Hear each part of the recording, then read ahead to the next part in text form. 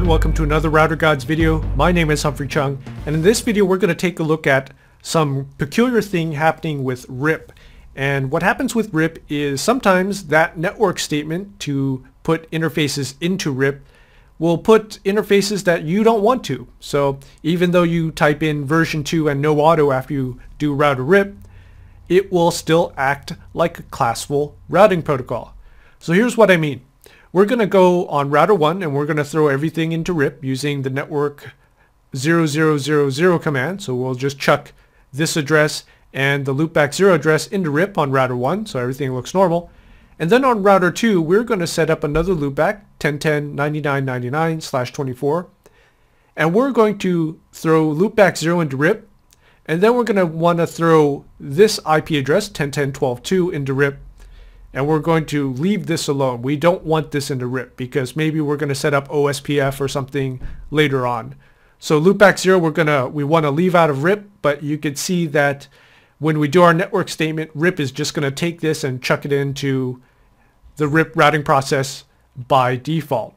There's other things we could do afterwards to make that stop that from happening, and that will be covered in a later video. So let's go into router 1. We'll go into router 1 and we do enable conft. We've got our IP addresses already set up, so I'll just do a show IP int br to verify that everything's there. So that's not a problem. Int fast00. Just do, actually don't need to go into int fast00. That's already set up. So I'll start off with router RIP version 2, no auto, and then the network statement of all zeros, and enter. Alright, so life is good right there. I could verify that by show IP protocols, and we can see that we are routing for all of our networks. So router 1 is all set up. Now the tricky part is going to router 2. Now normally you would do this. You do enable conft router RIP, so that part's good. Version 2, that part's good, and no auto. So you think that, by putting in version 2 and no auto, that router 2 should recognize that these are two different networks. The 1010.99 and the 1010.12 should recognize that those are different. But as you can see in a second, that's not going to work.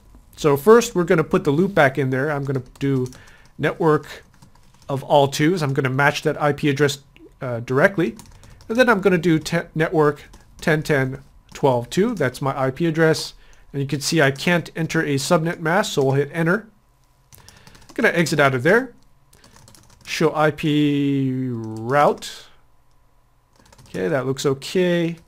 Do a show IP protocols. You can see here routing for networks 2.0.0.0 and 10.0.0.0.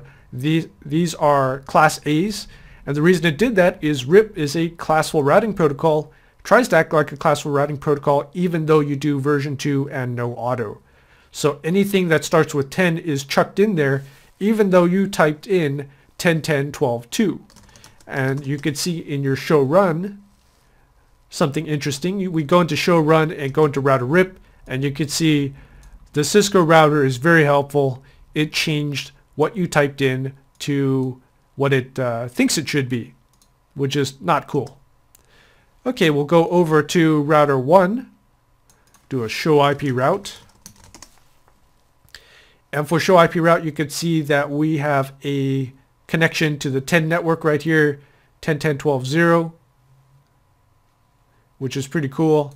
Actually, I think I forgot something. I forgot to put in loopback 1. So we'll just solve that problem a little bit. Int loopback 1, IP address 1010.99.99. And that's a /24. We don't need to do a no shut.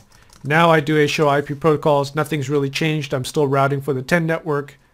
And because I've got show run, we'll get back to the routing protocol, router RIP. And you can see there, since I have that network 10.0.0.0 statement, that the RIP statement RIP routing process will automatically take loopback 0 and chuck it into RIP.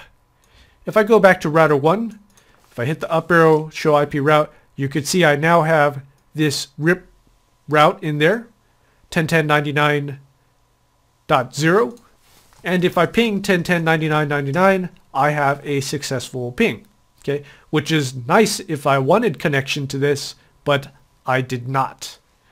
The reason it did that is RIP acts like a classful routing protocol. It said, what it did is it saw this 10 when you did the network 10, 10, 12, 2, and it chopped off everything after the 10. It said, well, you really wanted to type in 10, 0, 0, 0. It helped you out. And so everything starting with 10 got chucked into RIP.